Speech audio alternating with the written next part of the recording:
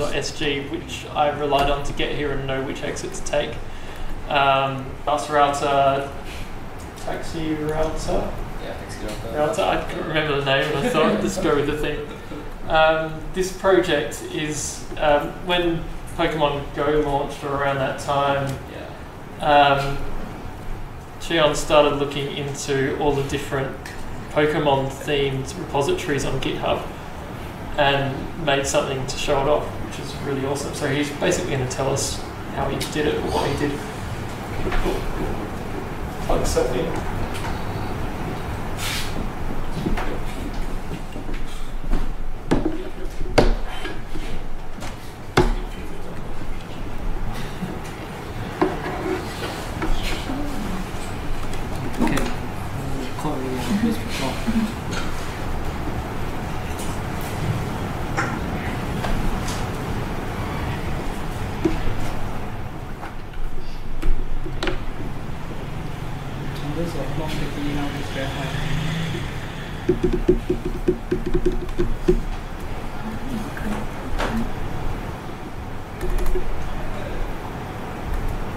Okay.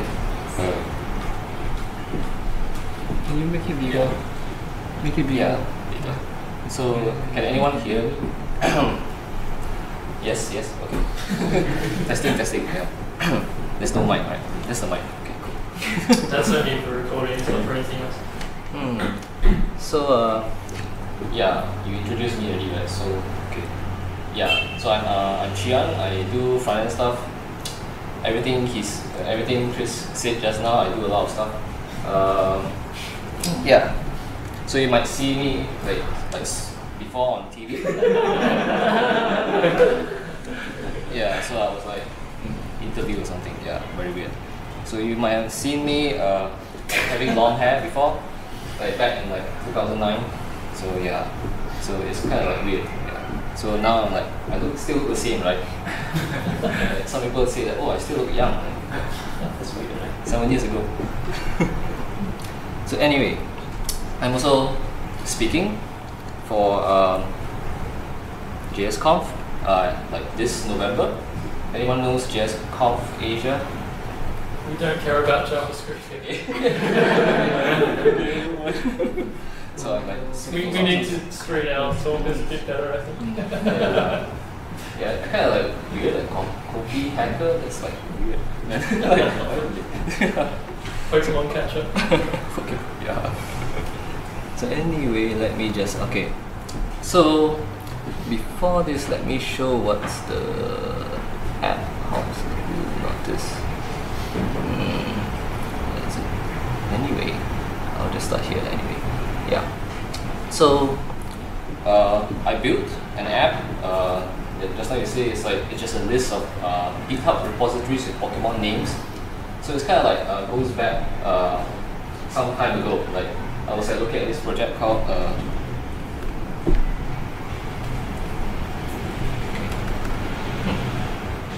like Georgian. So anyone knows this project? Like, so, US. Okay, like too slow or something. Okay, yeah. Anyway, so this project is kind of like an inspiration for me. So I look at this, right? This is really nice. Like this thing, like seriously. Okay. So I was kind of like inspired by this project.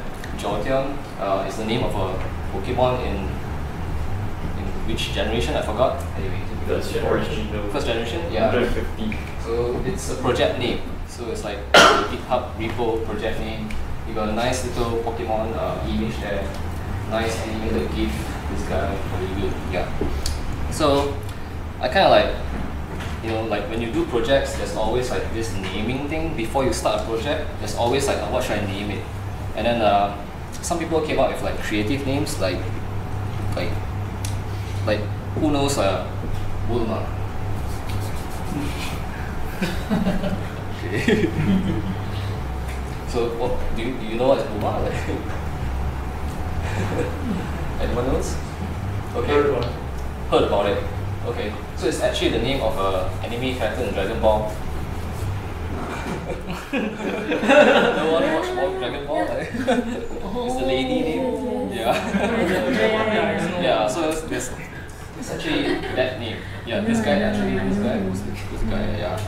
So it's like JG2. Yeah, so it's like, this is a really like interesting naming structure. You might be wondering like, where does it come from, like who, like, you know. So a lot of like this like cache. Okay, cache means cross-platform bash. Yeah, and then there's lathe. Lathe means eval in reverse. So just flip the name. So quite creative in some way. And then and some projects they might not have like cool names. Like Alpha is quite cool actually, but it has like cool images. Like, whoa, this is really cool, right? You want to use it right away, right now. So it's actually like a test runner thing. And then there's some projects like not so cool names also, but it has like very cool graphics. Like, yeah, total strap to rockets. So you'll be wondering who draw these things, right? Like, it's so cool. Some developers out there, they can draw this cool stuff. Yeah. And then this is one of the cool ones. Even have like animated GIFs, like serverless framework, like pay per execution. Like they even can make like animated GIFs, like really nice cool ones. So it's kind of like inspiration, right? You know, like you need cool names and cool graphics for a project, right? So I was like looking at a list of like Pokemon names. So I thought like, you know, if there's Jolteon, there's probably like Bulbasaur. Like someone else have like created a repository called Bulbasaur or something. So I realized that there's like 720 of them. Actually more, a lot. Okay. So yeah, 721 plus a few more unknowns. Yeah. So you can get kind of like you can get all the names here. You know, like if you're like not so creative. So what I did is I go to this website, and I realized that I can kind of like, you know, grab the images here, which is not supposed to be. Yeah, I'm not supposed to grab images. So, no one here works for Nintendo or anyone like that. Please leave. That's him leaving the room now. So here's the thing, right? To his lawyer. Should not publish the. So it turns out that unless it's all copyright. yeah, you can't say that this picture is from my. So I was looking at this page and I was looking at this Ajax call. So they actually have an Ajax call that has all the Pokemons. So it's like Pokemon / US Carlos. Yeah. So they have everything here. So I'm like looking at this, like, whoa, this is really cool. So I just like scrape the JSON. Yes. So I use the GitHub search API, and then if you use it before, it's kind of like you have a rate limit of like 30 requests per minute and 10 requests per minute if you are not authenticated. So what I did is I write a script to like search for a repository name. So it's kind of like Bulbasaur. I'll just search, and then so I searched like 720 calls on that. So it's kind of crazy, right? and since I'm like doing it at 30 requests per minute, so it takes about around like 2 minutes, like 2-3 minutes, about like 5 minutes. Yeah, actually. So this is the repo, and this is how it looks like. Oh, yeah. Wow. Yeah. So there's a Bulbasaur, like yeah, like I even list out the stars, like 0 stars. Okay, anyway. Like Charmander, like 46 stars. Yeah. So you can see the description of the repository. You don't really know what it does, but yeah, it's just a name of a repository. You can see it links to very big stage of your GitHub repo. Like if you just click it, and then it just goes to the repository, and then you can find out that, oh, it's called Charmander, yeah, which is quite nice. So it turns out that there's quite a lot of them, a lot, like yeah. And then it goes through like first generation, second generation gets like lesser and lesser, like until the very last generation. Usually the cool ones like are taken. The not so cool ones are not taken. Well, some are quite cool but not taken as well. So it gets lesser and lesser until like the very last one. It's quite cool actually.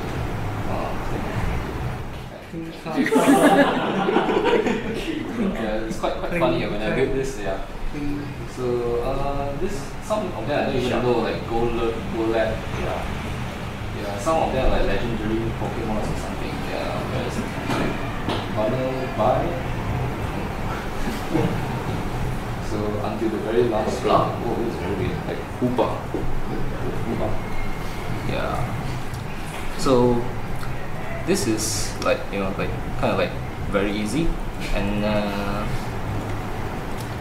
so when I was like posting, when I was like trying this, right, I was like super excited and like, oh, this is so cool, right? And then I tried to post like sneak peeks about it. And it's like, oh, like I can get all of them, like Cloyster, Ghastly, Haunter, Gengar, and then all of them are actually repositories with like at least 1 to 2 stars and 0 stars. Anyway. So I was like seriously, like so many. And then a lot more, like Flareon, Jolteon, all the indie family. yeah. So it's like, wow, these guys like, you know, and developers, they are actually using Pokemon names. Yeah. So anyway, so in the beginning, right, like if you look at this page, go back to this page again. So I kind of like cheat a bit, like, so every single image goes to yeah, you can see here, right? It goes to Pokémon.com. So there's 720 images, so all calls to their server, and it's really actually it's quite fast. Actually, yeah, surprisingly quite fast. Yeah, so I'm like, I don't care anyway. So I'm like, oh god, yeah. But somehow it's still kind of slow. It takes up a lot of memory, a lot of like it blocks. So the browser kind of like requests like 8 images at a time. But since their server is so fast, you probably don't notice it. You probably notice it on mobile phones, and then you use up like 20 megabytes of your like, bandwidth. So you probably pay like, if you pay $1 per megabyte, so it's like $20 gone. Just by loading the page.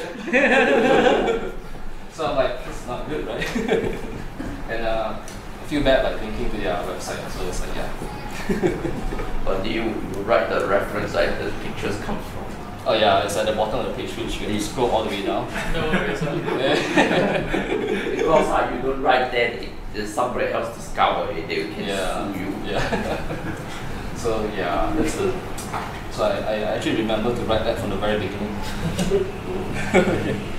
So I kind of like tried to solve this problem. Actually on Firefox again, it always had that missing images for some reason, and it's quite laggy actually. Yeah, actually it's not missing yet. Yeah, it's just lag. So when you scroll down, it's like very slow. Like I don't know why.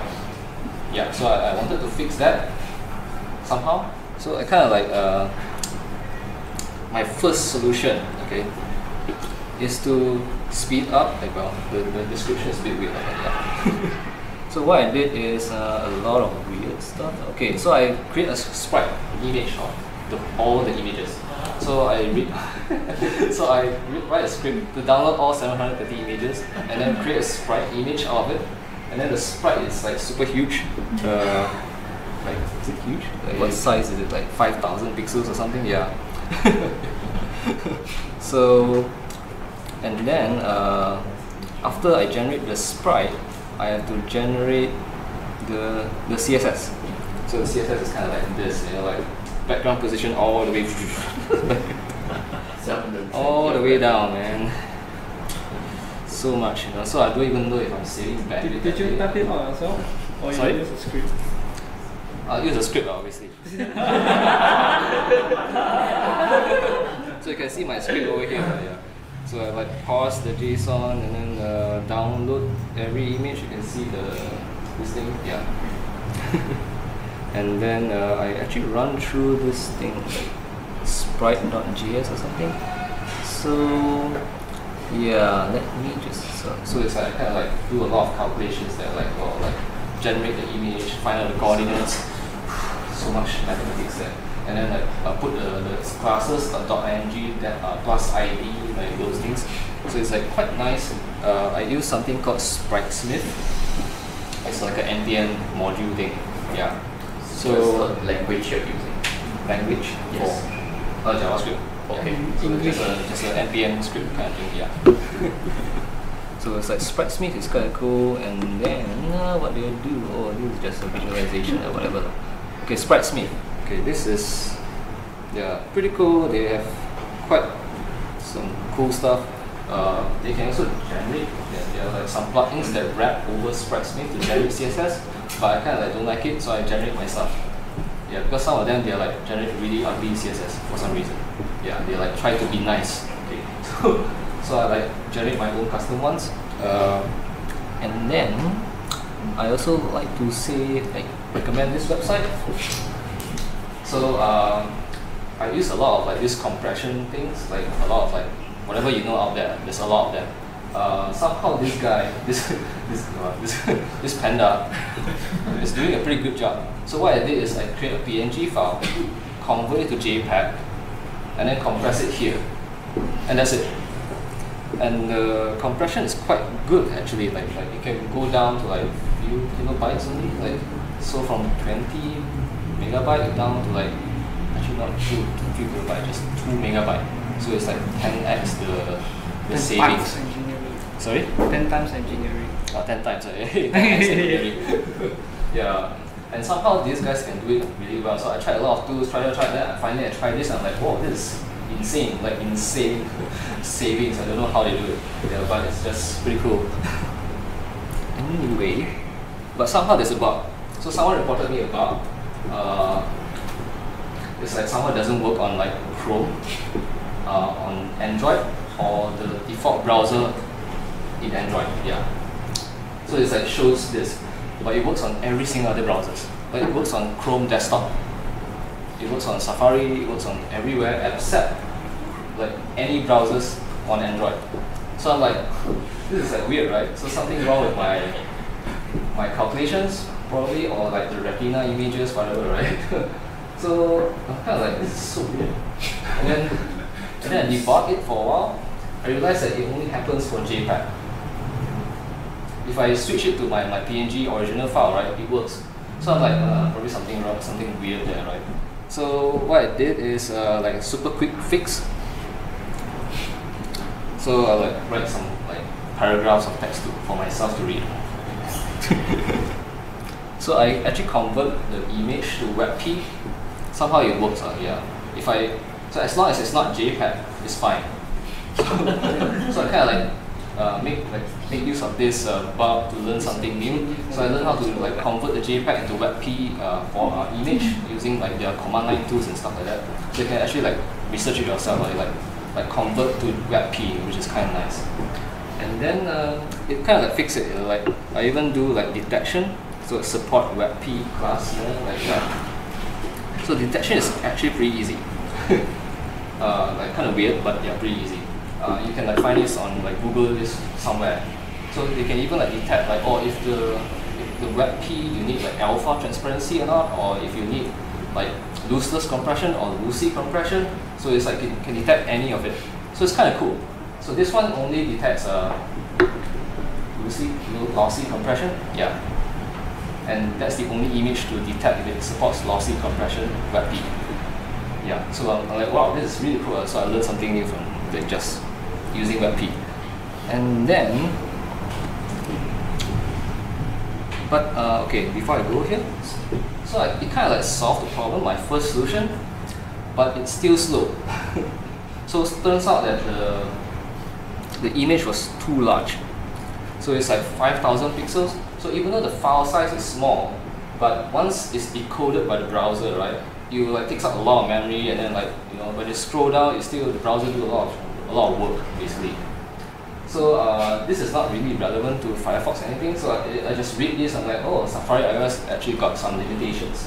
So they do something like, oh, the maximum size for decoded GIF, PNG, and TIFF is like 3 megapixels. So if it's larger than that, it will like try to do some magic somehow. And then JPEG got some special way of like decoding. Yeah. So it's like 32 megapixels. So kind of like this kind of makes sense. Probably it doesn't just apply to Safari. It might apply to all browsers, which you don't really know. So I kind of like, perhaps I should do something different. So what I did is I make everything into smaller sprites. So from that huge 5,000 pixel sprites, I make into smaller sprites. So to kind of like be nice to the browser, so that probably the browser will like be smarter in like managing the memory and stuff. Like if you scroll and see these images, probably you'll try to like reuse it back somehow. And it's kind of like cool. What did I do actually? Yeah, what did I do?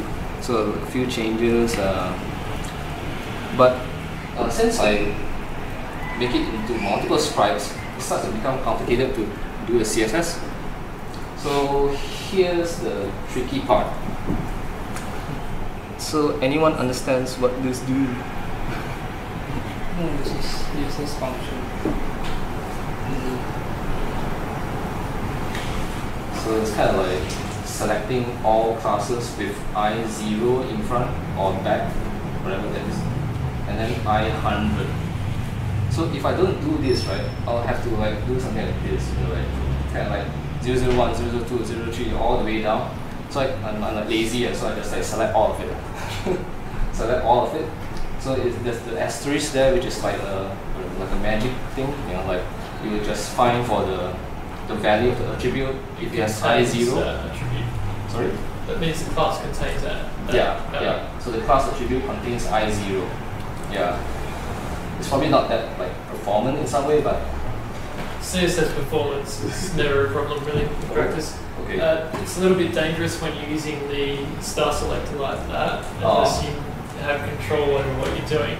Because you might have I01 somewhere and I02, and something is breaks.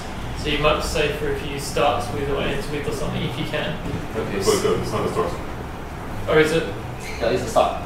Yeah, it is a start. It's not a star selector. It's not selecting all. No, but it's with that contains that particular thing, yeah. But you can still have string starts with, string ends with. Oh yeah. Which is a lot I tried the start thing. Somehow it doesn't work. I don't know why, but yeah. Okay. I was like too lazy. Considering you're controlling the generation of the classes, you're safe because it's all controlled. Yeah. Otherwise, you'd be careful. So yeah, kind of like that. You know, like it's a super lazy way. So since all of them share the same properties, so it's kind of like the only thing that you don't share is the background position. Just like but some of it actually share. Kind of like some actually share, and like I did a workaround for that. Actually, what did I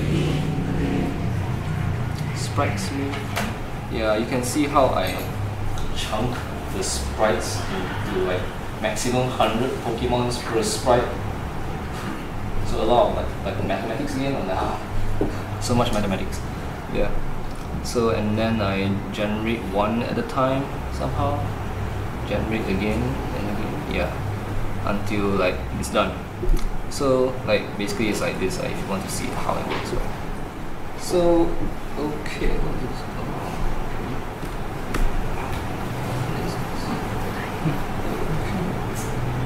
Yeah, this one. Yeah. Okay. Anyway, yeah. So that's it. You know, like, so my second solution somehow worked well for now. It's smoother on most browsers now, so no longer lag on Firefox, on Chrome. And somehow, even though I use JPEG, the bug doesn't happen anymore. I don't know why. Yeah. So it's like probably the image is so large, and then so large that Chrome on Android they freak out and then like start to do weird things. So when I have a smaller JPEG image, it's like, oh, I'm okay.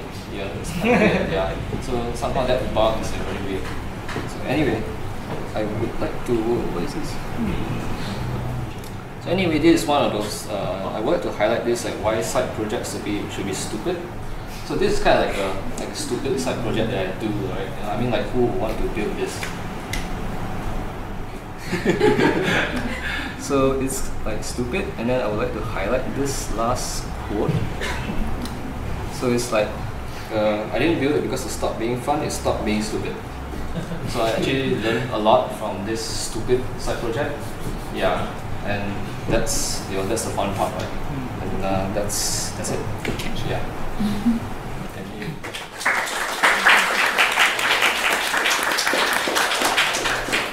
Before we go to questions, I'm just going to talk about spriting, because spriting is reasonably common these days, but it's not very well understood. The basic concept is, as you've seen, where you have one image that contains many, and you only show a small part of it on the screen at any given time. The way that it renders is very different from that, and that's why Chee Aun is seeing problems. When you show a sprite, so say you've got 4 different parts of the one image shown in different locations, the browser renders that entire image 4 times. So that means in memory, that image is repeated 4 separate times.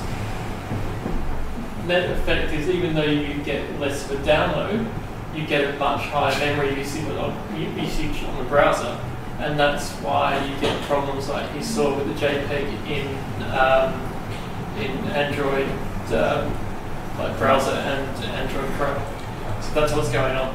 The solution is pretty much what you did, what you worked out by accident, which is you reduce the size of the sprite images, so you have fewer things in sprites.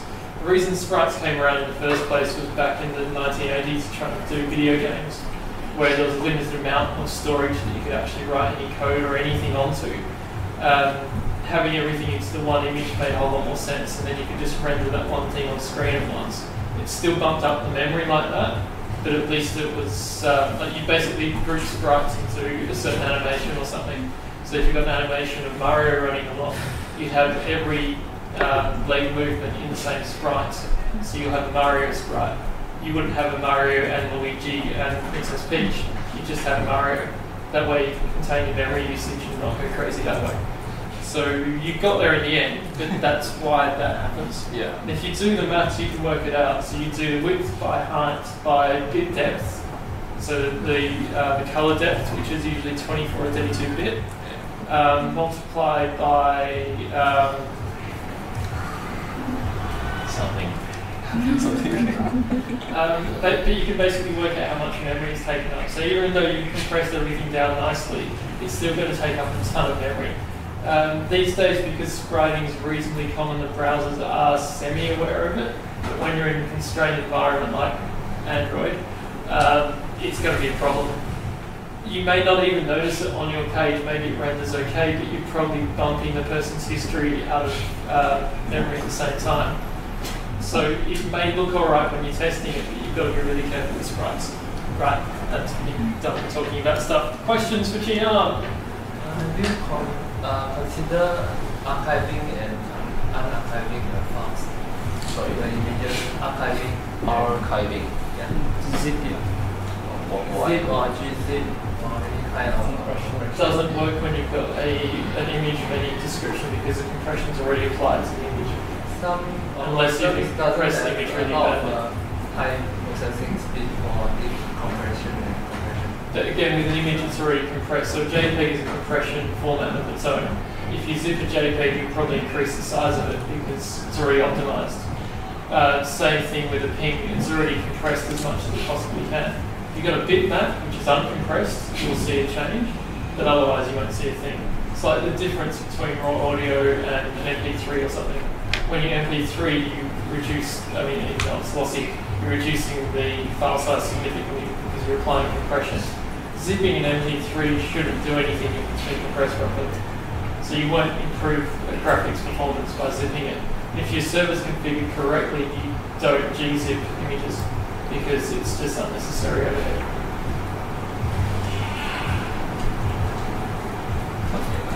Basically, it's already a compressed format, JPEG. Yeah. You don't have to recompress the compressed image anymore. In fact, when you have a lot of images, you compress it, you can reduce the font size. Zipping is not going to do it for you. Because there are a lot of repeated colors. Yeah, but that's like JPEG works exactly by doing that. It basically brings all those similar pixels in together, and reduces it that way. Ping uses very similar compression. I think WebP is same. But they basically do some sort of compression thing on it. So if you use zip on a zip, it's not going to do anything. Same thing, zip on any other compressing. That's already done. You can optimize images.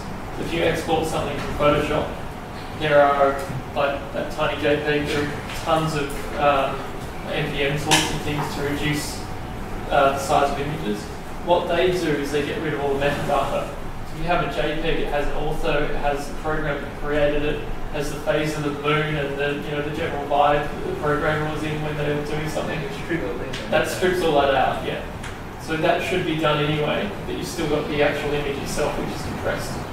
So the most you'll save is whatever tiny metadata you might have left, you might gzip that, but then the overhead of actually zipping it in the first place is going to counter it. And then you've got the CPU speed, it's just not worth it. How about the images that are off the screen?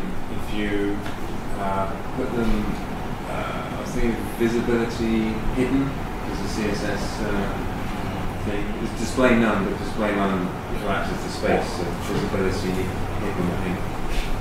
I wonder if that might bring it out of memory, but you can be kinder to them. Display none would get them out of memory, but then you're in the screen. Visibility hidden would keep them in memory, but not show them. So you don't get. So, well, okay, so you could do display none and make the container the same size as the image, so it wouldn't but it would repaint, you say, it would be heavy on the CPU. What people who have done image galleries and things like that, like massive ones, have worked out is you paint, or you basically render what's on the screen plus the next reasonable amount of scroll minus the last reasonable amount of scroll. And what usually happens is they'll use, so you'll see what's on your screen and they'll render maybe the next half. So when you're going through at normal speed, you can see what's going on.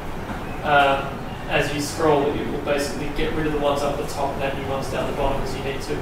Tumblr does that for their infinite scroll, although they retain the memory up the top, which is not very efficient. Other ones get rid of that as they go, because you're jacking up the memory usage, which can crash the browser pretty quickly.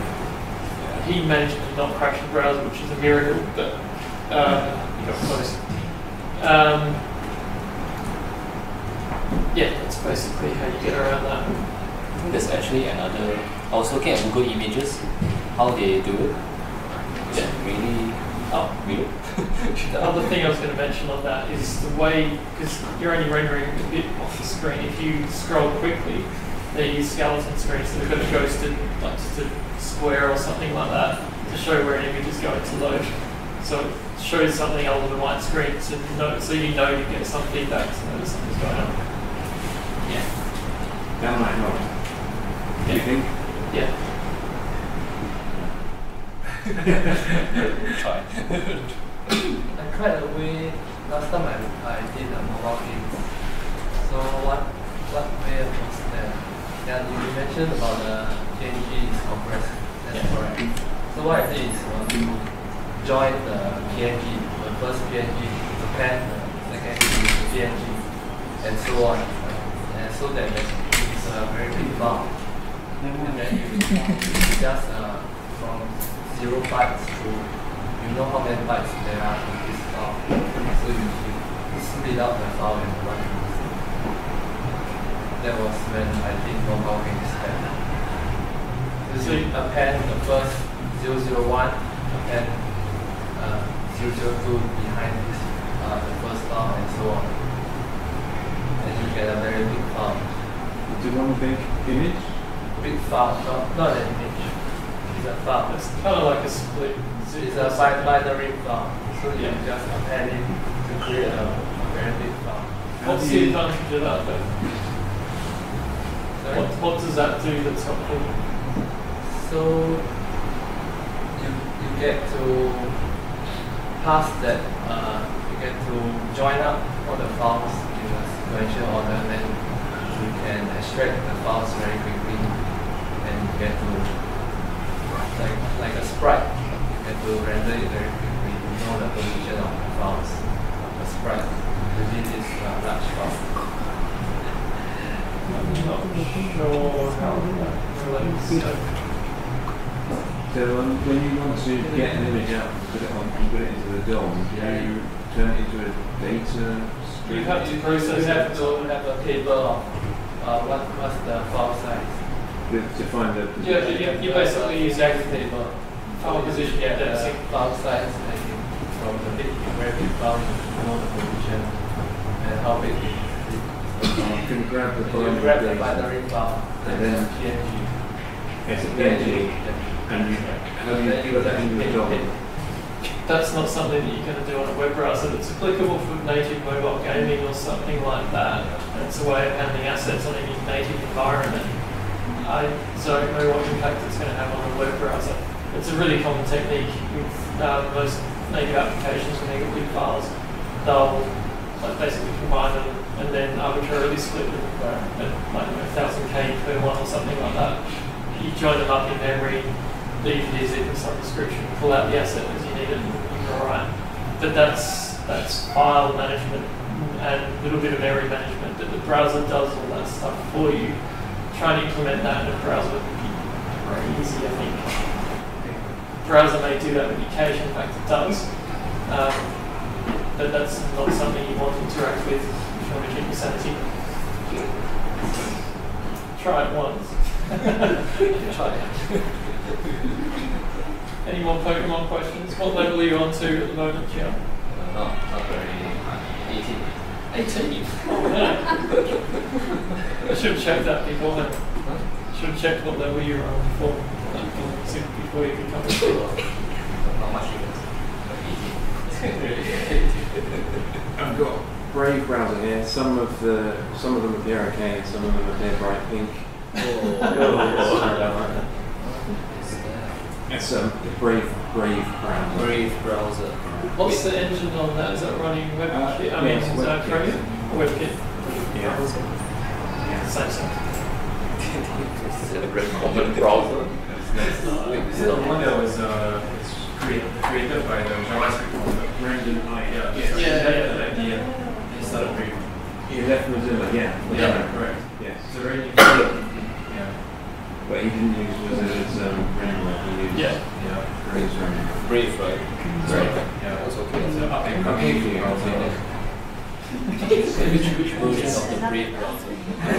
They have a lot of versions, I remember. You're on Android though, you're on iOS, so you're using standard WebKit. He's actually using Instagram. Yeah, it's a WebKit thing. Yeah.